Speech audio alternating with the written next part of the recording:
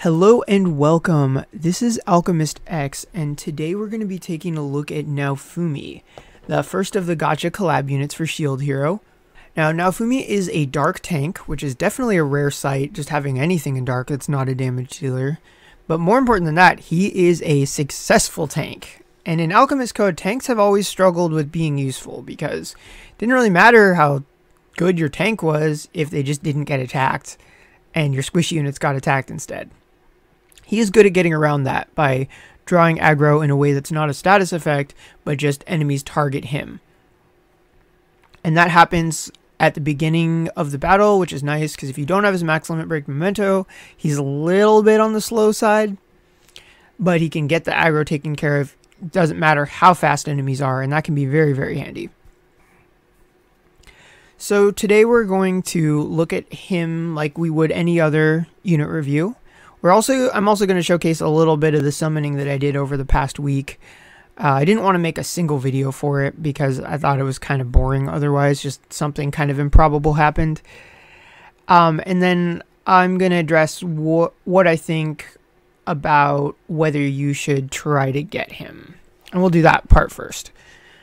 So first of all, you might be wondering if you even could get him because the only banners available now aren't targeted towards him, and the best way to get him was the guaranteed banner that already ended. Now, if this is your first collab, it's good to know that a lot of times during collabs, they'll bring banners back in the last week to give you a chance to get units that you didn't get.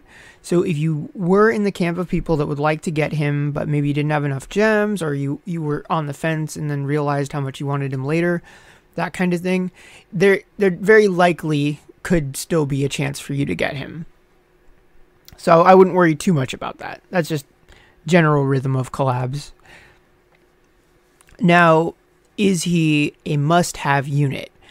I would say he's pretty close, but maybe not 100%. If you are, say you're like free to play, your gems are scarce, and you're still putting together a good like kind of carry unit, you know, getting them maybe like you want a really good limited unit like say Soul, or hopefully not Narrow. Rest in peace your gems if you want Narrow. But say you wanted somebody, or maybe like Zengi, somebody who's like Louise shop available, you just want to save up for getting them and their memento, or you know, maybe Eliza, something like that. I would prioritize them first, because having a good strong carry that just like wipes the floor with enemies damage wise, I think that's your priority. Because if you don't have any, if you're not very like able at doing damage well, then Naofumi won't bring as much utility. Like, you might make your units harder to kill, but if you're having a hard time killing the enemies, then I don't think that would be as productive. Now, if you are satisfied with your damage, though, then I would say definitely he's much closer to being a must-have unit because of just how good he is at taking the heat off of your other units, and he can really protect those squishy damage dealers like your Bashinis or your Zengis, either by drawing aggro or by literally giving them like an extra 5k shield. And then he himself is pretty close to being invincible. So I definitely good. Maybe not for everyone, but I could see more people than not really benefiting from his kit.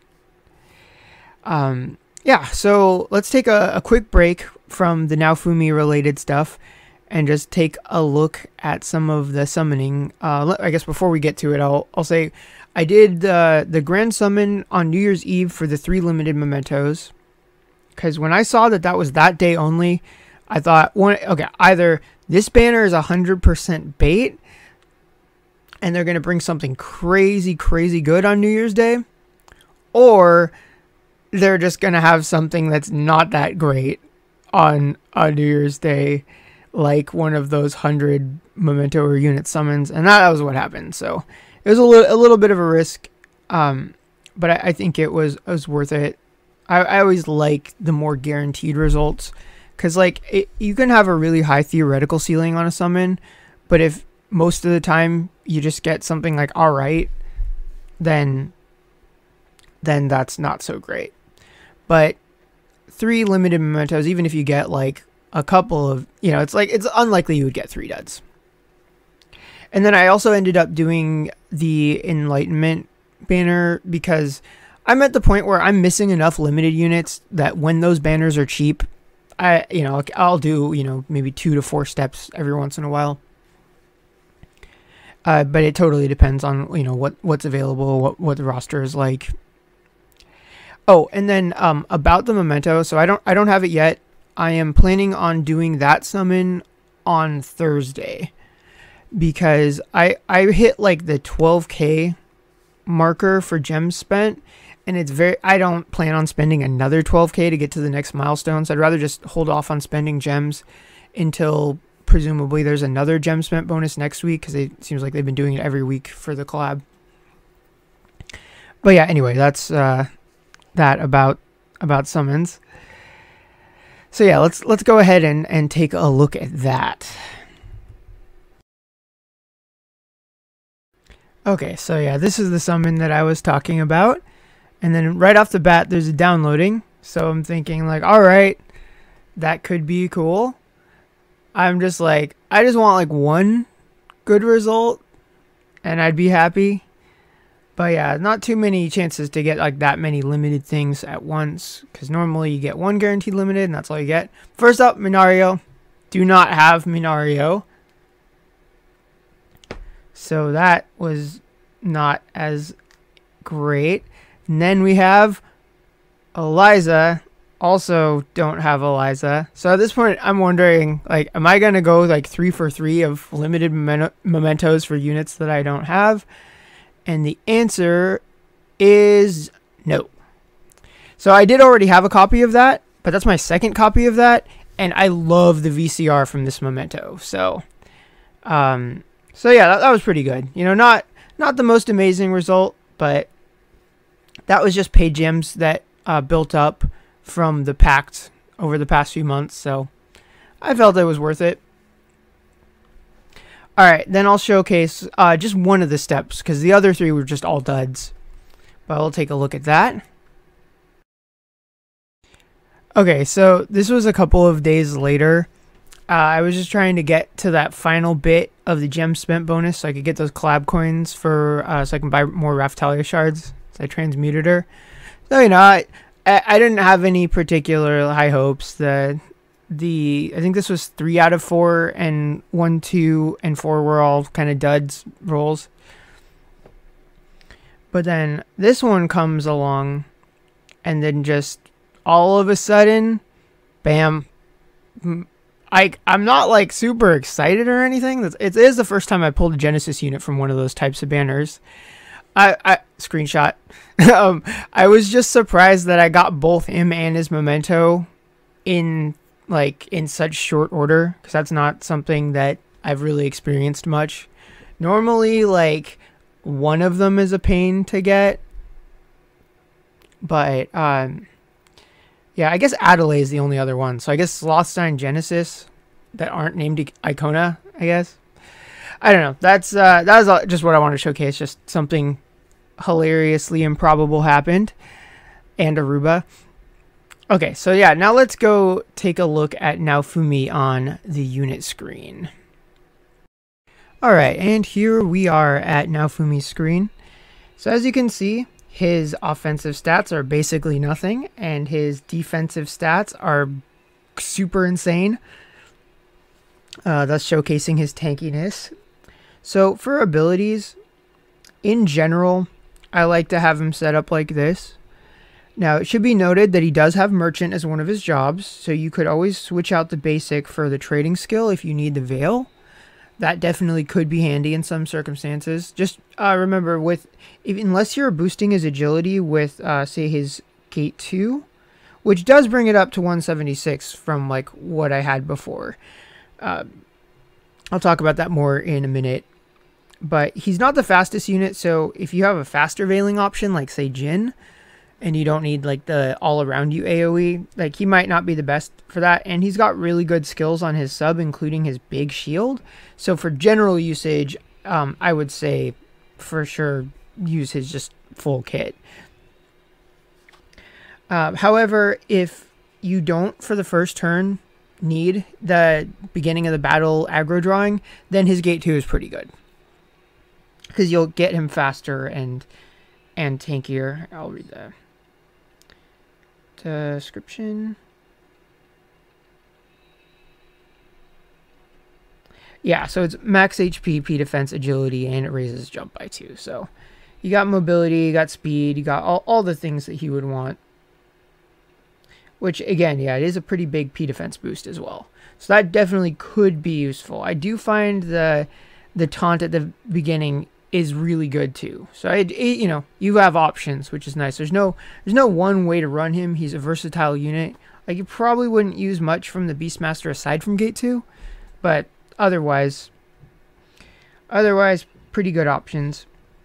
For gear, he has his own that is from the, you know, the EX level that you farm. It's sort of similar to that shield from the POTK raid, where you get 100 of each defensive stat, as well as single target res. And then you also get a weapon art that is a P defense scaling move, but it does lower your defensive stats for 3 turns after you use it, so you might want to try to use it as a finisher, or, you know, be otherwise prepared to deal with the lack of defensive stats that you would get. Pretty good gear. Other than that, the things that he's going to want, of course, are going to be more speed. And then also just survivability stuff. I gave him the regen earrings because, you know, he's a tank, makes him more invincible. And then I've been running him with the Wonder Chrono and having him quicken himself and whoever else needs quicken the most at the beginning of a battle, and then that helps mitigate his speed issue while still getting the taunt at the very beginning. But, you know, you can't go wrong with just HP or speed or jewels obtained or any kind of, like, elemental res. It's not, not super important to have one fixed set of gears. He's got options. For mementos, there's the one with him and Raftalia, the one that I'm going to get on Thursday. In the meantime, I was just running him with the Templar group skill, so I just popped a Templar memento nobody else was using onto him, and that's why he's got that. If you don't have or don't plan on getting the memento specifically for him, and you're not running him in a group skill for whatever reason, a super budget option is this Grand Gaia Summoners, because you at least can get some extra M defense out of it. So it's, you know, it's not great, but it is higher than 0 in its contribution. Alright, let's move on to the Enlightenment screen. So I have him almost fully enlightened. This is about as good as I want to get him. I'm pretty much dry on all the shards that I could get for free. I didn't use any otherworldly shards on him, so these were all obtained via the quest that you can do for a week, from the box event, from the free tickets. I never bought any from the Louis shop or anything, so it was pretty good budget option to get him raised up. I know some of that you won't be able to do anymore after this week because that quest is going away, but if you haven't finished the box event, there's another 25 there. And if you really do want to enlighten him, then you can also use the otherworldly shards. I don't totally recommend that. I think you'd be better off saving those shards for like a heavy damage dealer like Raftalia. But, you know, it's something you could do.